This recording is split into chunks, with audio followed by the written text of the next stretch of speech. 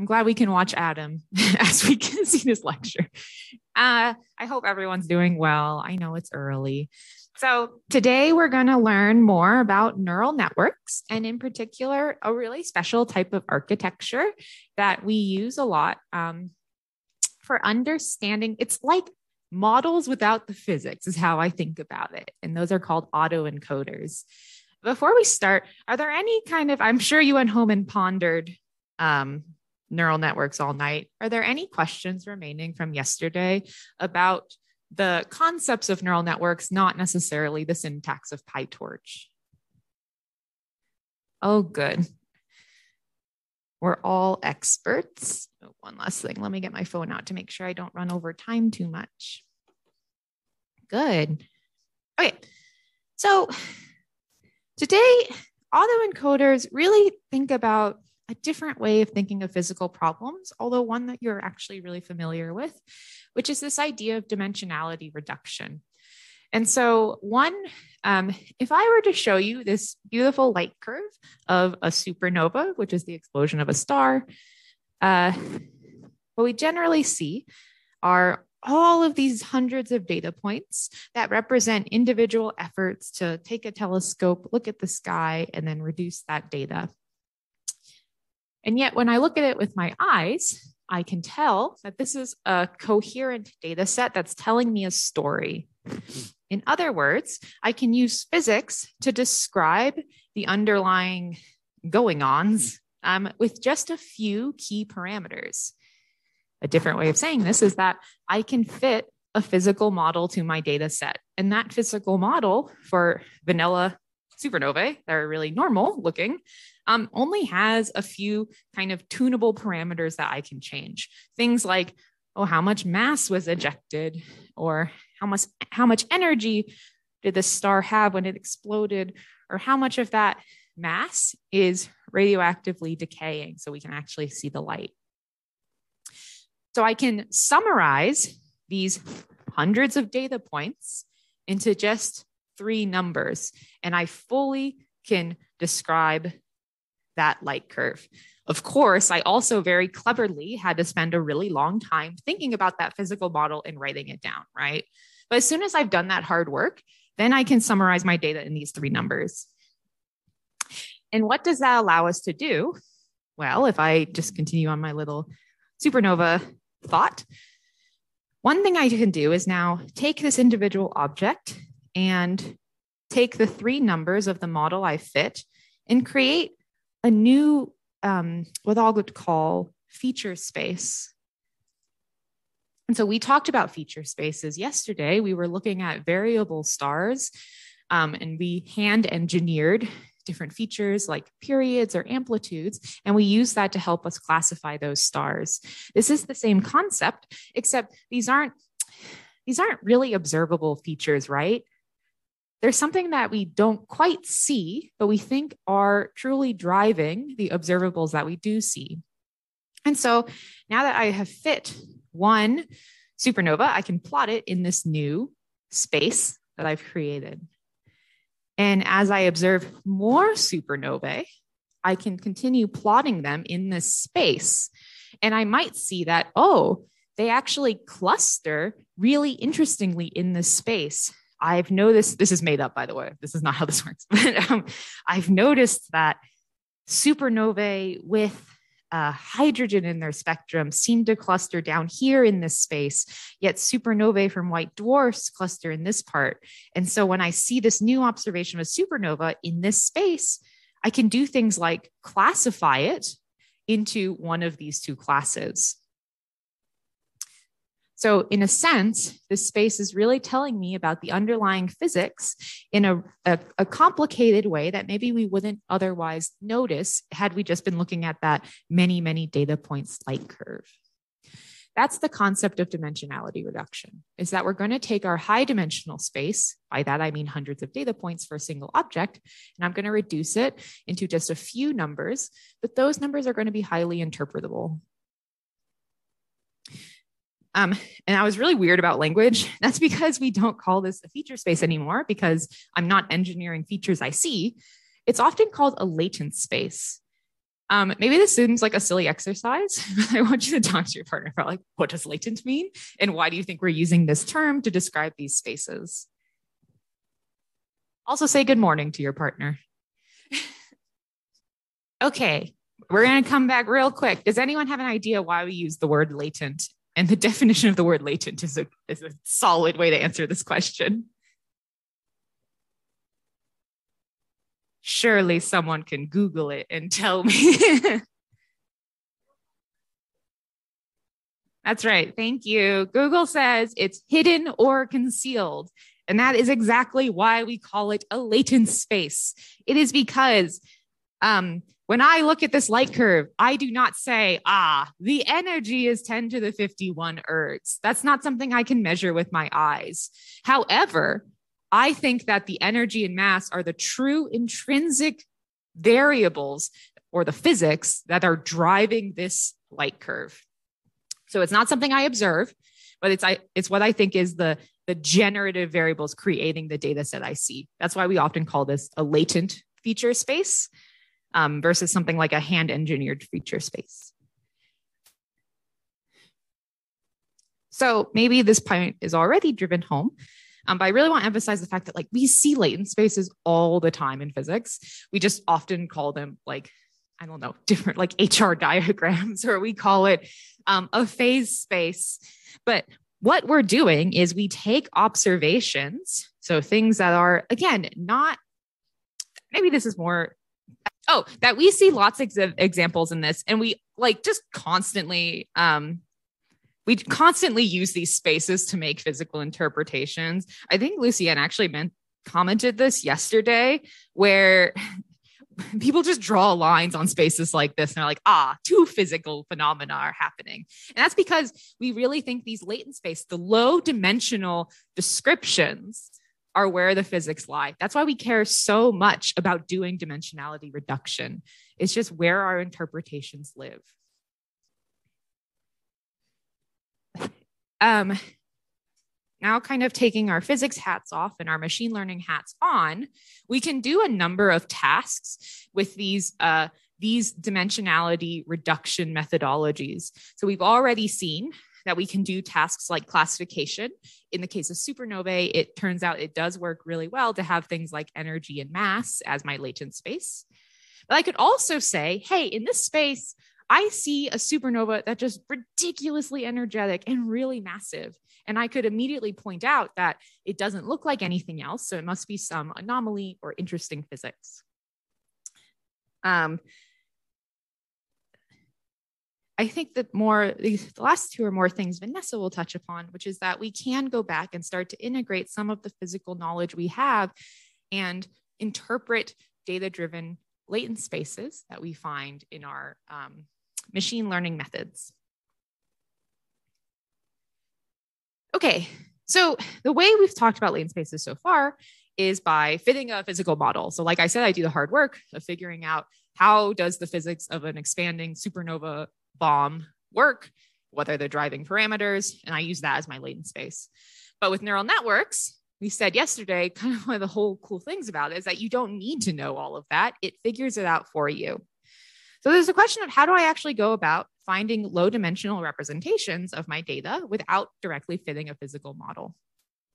There's lots of ways to do this. I like to highlight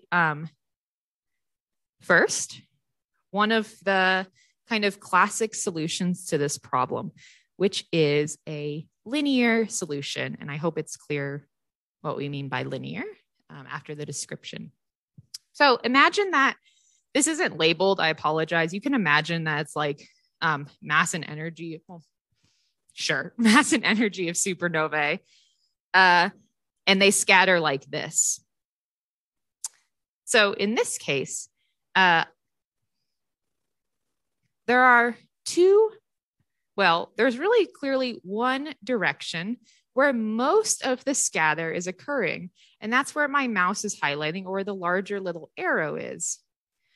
And what's kind of interesting is that imagine that for whatever reason, I'm really lazy and I don't want to work with two-dimensional data. I just want to work with one-dimensional data. Well, one thing I could do is project all of these data points down onto this this axis, as in this guy, I don't know if you can see him, there's a guy up here. Instead of putting him on this XY coordinate, I just say, how far away is this guy from this central point? And that describes the vast majority of the variation I see in this two-dimensional data set, right? And then all the other description just comes from this other vector, which you'll notice is orthogonal or perpendicular to my original vector. I don't know if people are familiar. It doesn't, if you aren't familiar with linear algebra, it literally doesn't matter. This talk will not be in those terms, but if you are familiar, I think it's more clear to say it this way. This is an eigenbasis of this data set. And I want to point out the fact that, like I said, this two-dimensional data can be exactly described by just changing the origin from here to here and rotating the axis from this to this. In other words, I can describe every single data point, like this guy up here, in this data set by summing some amount of this eigenvector, this arrow, and then some other amount of this eigenvector or arrow. So I would add maybe one length of this and two length of this to describe this guy. It's just it's just a very simple transformation of the coordinates I'm currently looking at. What we really care about is going in higher dimension. So we think that our high dimensional data, like the light curve of supernova, which has hundreds of data points, is only described actually by a few parameters. And so here's a three-dimensional example where what you're supposed to be seeing is basically you see almost like a flat plane that looks like an ellipsis. My little thing fell off. Hold on. Okay. Okay. So it's an ellipsis. So most of the variation or the diversity or the information, all synonyms in this case, is happening in some two-dimensional plane, or we can call it a manifold, in the three-dimensional space. And so in this case, having two eigenvectors is actually a pretty solid description of my data. And I do a very small dimensionality reduction by having two vectors instead of three vectors. Are there any questions about that? Of course, yeah, go ahead.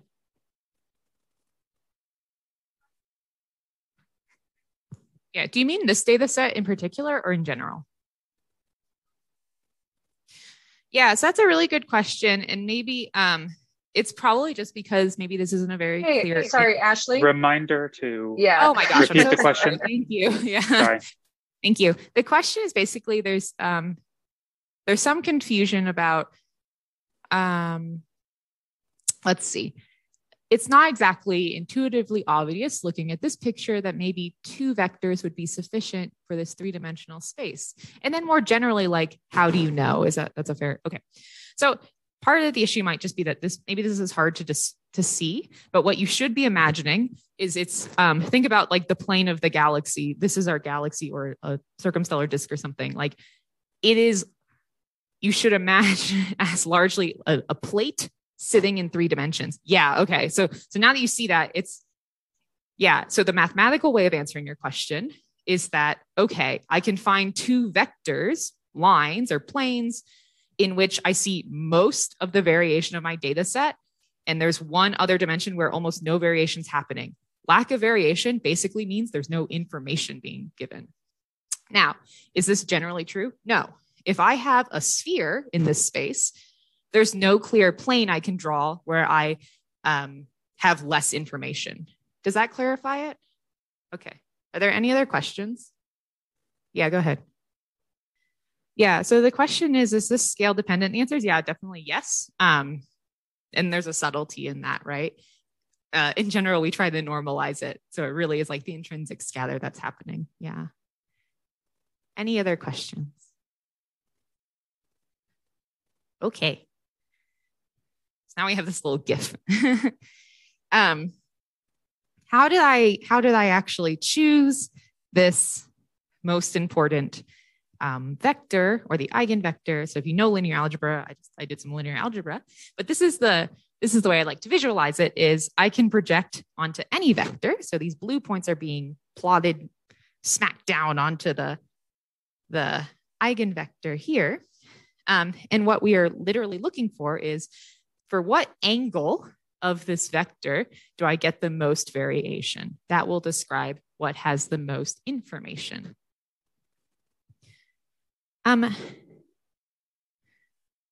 So principal component analysis is it's a way of doing dimensionality reduction. It's a way of building low dimensional models for your high dimensional data set. And the way it works is exactly as we've described. We figure out where the eigenvectors are for the data set, which means first we find the axis with the most variation, and then we find the perpendiculars to that axis, basically.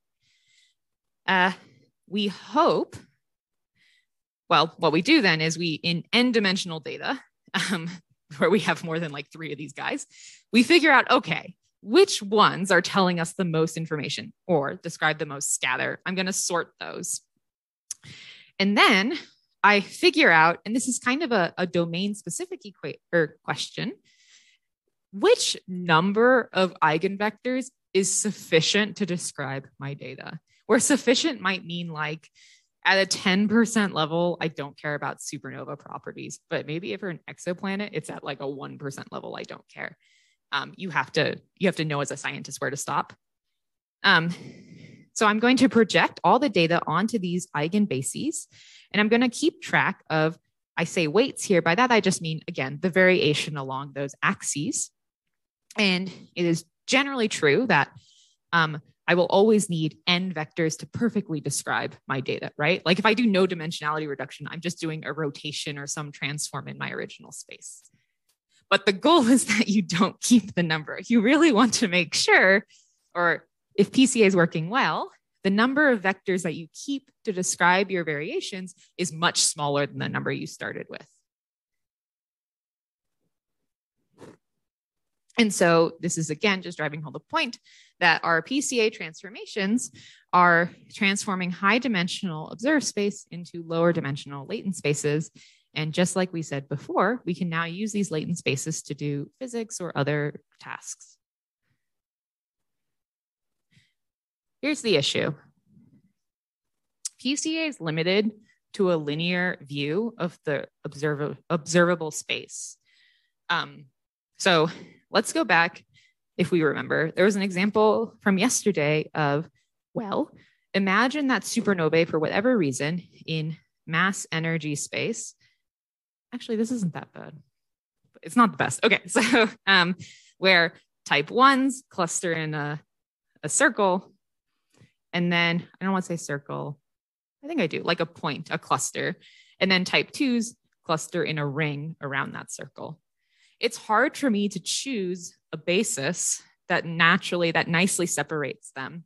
And this is another good example where, okay, this is 2-dimensional data. This is clearly, maybe not so clearly, but it is. This is the primary eigenbasis, and this would be the secondary. But if you collapse everything onto this, you totally lose the information about this red versus the blue class. And that's just an intrinsic limitation of PCA. A different way of saying this is that you can only make, well, linear cuts in this space, where in 2 dimensions, linear is literally a line. In higher dimensions, I can only make plane or hyperplane cuts.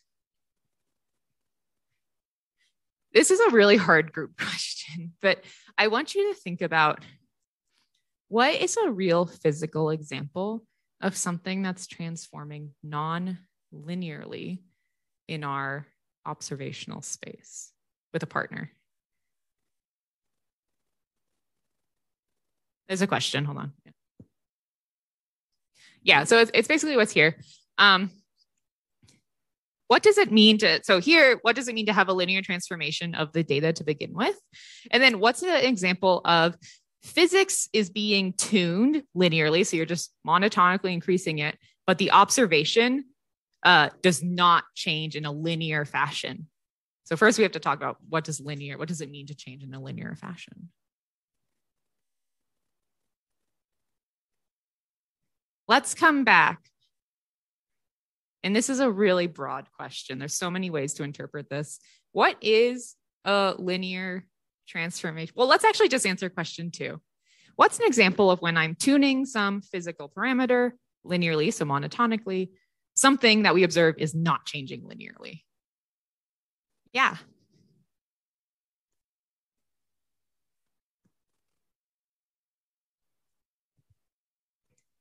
That's a great example. The example that was given was when we have a CCD and it's reading in photons converted to electrons, but it gets near the saturation level, the photomultiplier tube freaks out and it's no longer linear. It doesn't really know what to do. That's such a good answer. Yeah. Any other examples? Yeah, I think if I follow, maybe I don't. Do you mean physically intrinsically large versus small, or like cosmic? Oh, yeah. Okay. I see what you mean. Thank you. Okay. So the example is, imagine, for example, I think we live in a different universe in this toy example, in that there are 2 types of galaxies, like dwarfs and chunky boys, and there's no in between. Yeah. And so one can imagine that there's no clear monotonic jump between the 2. There's in fact a gap because maybe 2 different types of phenomena are happening. So like another example, this could be black holes. We think stellar mass black holes have one channel of formation, and supermassive black holes that probably have a very different channel for formation. Yeah, that's a great example. Okay, good. So we really actually pointed this out. Kind of the 2 things we can imagine are literally some nonlinear function is happening, or we have gappy or different physics happening.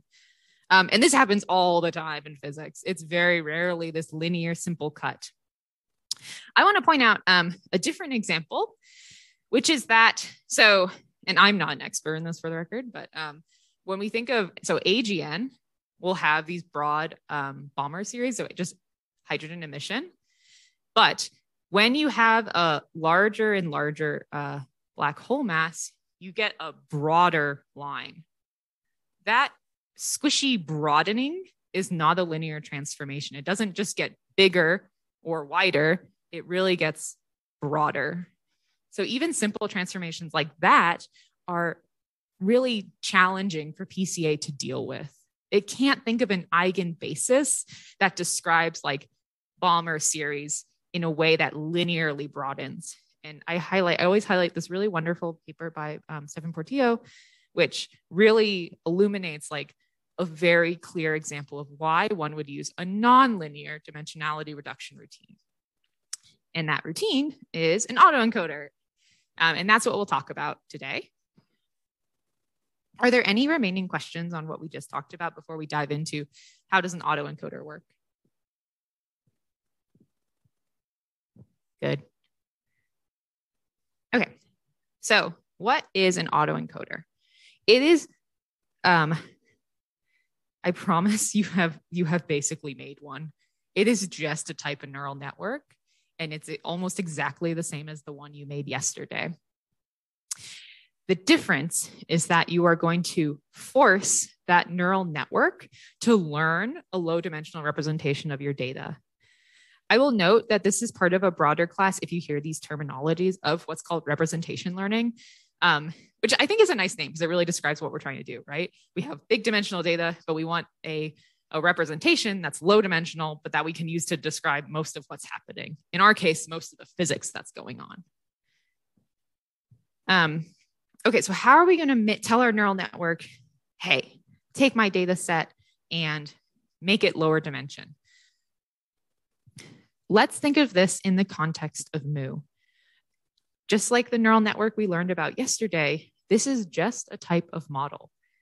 But we're going to be clever about the inputs and outputs, and therefore the objective function, to optimize this. But we're still just going to be using a stochastic gradient descent method to optimize it. And so this is honestly, this is all an autoencoder is. I make the same multi-layer perceptron that I made yesterday, but yesterday our input was a galaxy image and our output was a classification. In this case, my input and output is going to be the exact same thing. So that sounds really silly because if my neural network was like one layer big, it could just learn to multiply my data by 1 and it would perfectly solve its job. Great job, neural network. But we haven't done any dimensionality reduction. And so the trick is that we are going to add layers that systematically get smaller and then bigger. And it's like a compression is happening of the data. It says, okay, I have like 100, I know this isn't 100, I can count slightly better than that, but I have like 100 input features, a whole spectrum or a whole galaxy image. But in the next layer, you're only going to have 50 numbers to perfectly describe that image. And then you had better reduce that to just 5 numbers to describe that image.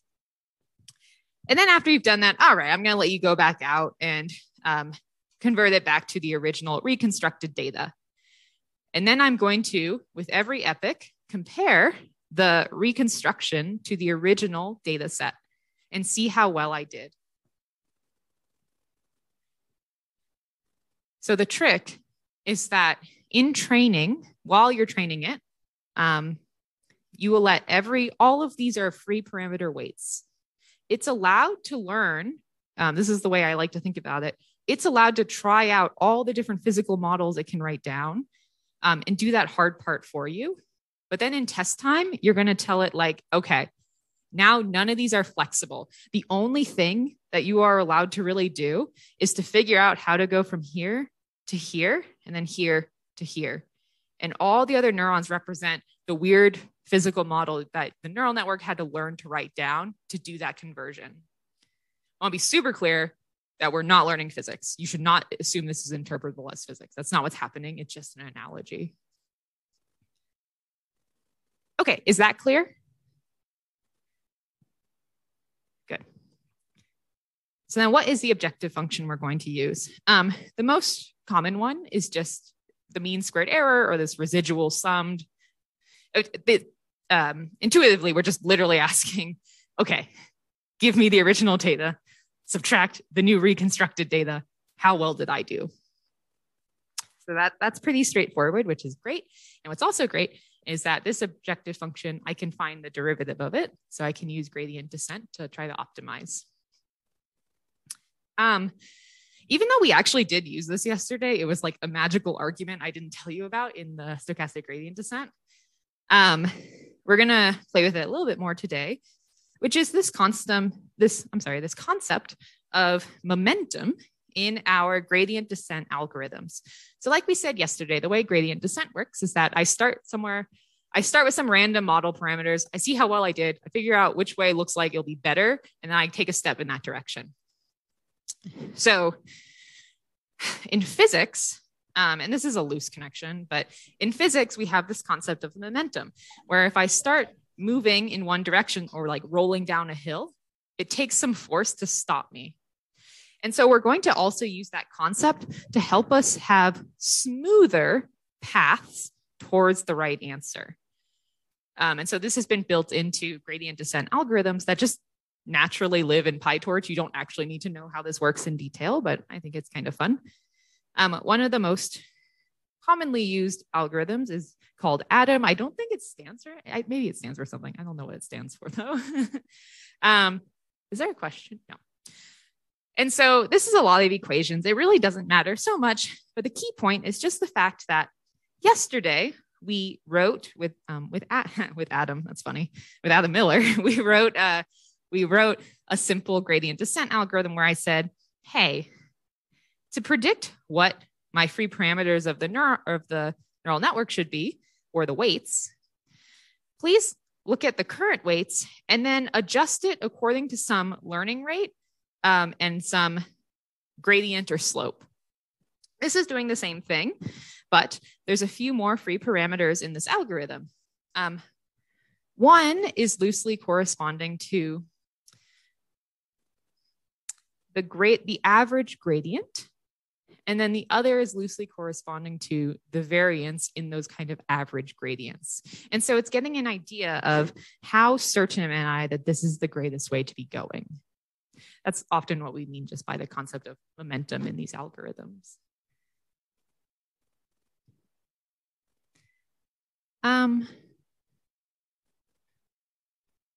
So we touched upon this already.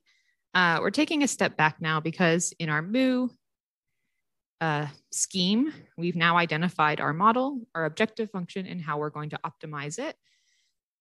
I'm trying to remember now what I do. Yeah. Okay. So in the notebooks you'll be playing with, we're going to figure out, we're going to train an autoencoder. It's going to be the same galaxy data we were playing with, but we're going to figure out a few tasks that we can now do with our latent space that we've learned with the autoencoder, so the low dimensional representation. I'm just going to highlight one example here, which is anomaly detection that I pointed out. This is a really, really important problem in many, many fields of astronomy. In my own field, one of the issues that we're facing right now is that LSST will discover about 1 million supernovae every single year. We can only follow up like maybe 100 of them. I'm not sure. So we're looking at like a 1 in 10,000 level of quote unquote importance to the field to actually make the decision to go follow it up with very scarce resources. And so on my little soapbox, like what I think we should often do is look for new astro or physics itself. And so anomaly detection, which is agnostic to the underlying physics, is a very helpful method for this task. But more specifically too, in the problem that you guys looked at, which was classifying numbers, you can imagine that by building a latent space, you can see natural clusters of the letters, and you can really understand specific examples of the data, which are in-betweeners, things that don't clearly look like, let's see if I can even guess what these things are, hold on. Things that don't, these both look like 8s. These all look strange. Because I should just look inside. So things that don't clearly look like between a 2 and a 7, for example, they're just kind of a silly line. And specifically in the notebook we'll be playing with, we use something called an isolation forest. And we looked at random forests. This is super related. So a tree, a decision tree, actually, I think I have a much nicer picture. I do. So a decision tree is trying to answer the question, how can I split the data so that I can classify or answer some question, but let's say classify all the different types I see in my data set. An isolation forest is just asking the question, where should I draw these decision boundaries so that I can isolate individual or small groups of points? And for this guy, it only took one line, right? I just had to draw him here, and then I had a guy by himself. But for these guys who sit in the middle, I have to draw tons of lines over and over again to isolate him. And so what happens is that you can really easily find the anomalies in your latent space, the low dimensional space, by training one of these isolation forests to try to make these isolating cuts in that space. And how weird you are, or the anomaly score, is inversely related to how many cuts it took to actually isolate you. And that's becoming an increasingly common technique. So then as a last point, there is a modification to this simple autoencoder scheme that I've been telling you about. And that's called let me state this in another way. One of the downsides of our latent space that we're learning with autoencoders is that in the real world, we unfortunately have errors and uncertainty, and there's no concept of that in what I just told you about. So one thing we really want to do is to include some sense of probabilistic encoding into this latent space. And variational autoencoders, which Vanessa will tell you about, help us do that. They also, due to some properties I think you'll learn about, they're very helpful in making sure that this space you're learning has helpful physical properties. In particular, one thing that's great is that it makes continuous spaces. So in other words, I don't know if I got the best picture, but with a normal autoencoder, you might have, and you want to classify different animals, let's say. Oh, these are digits. That's actually really easy. Okay, let's do digits. So you are not guaranteed that all the 2s will kind of show up in the same place in your latent space. And that kind of happens here. Like some of them are here and some of them are here. They can be really clustered. Variational autoencoders, the way they're designed is that they help you form a really smooth, continuous space, which is helpful in many physical phenomena where we expect that to be true. So you'll learn about that next time.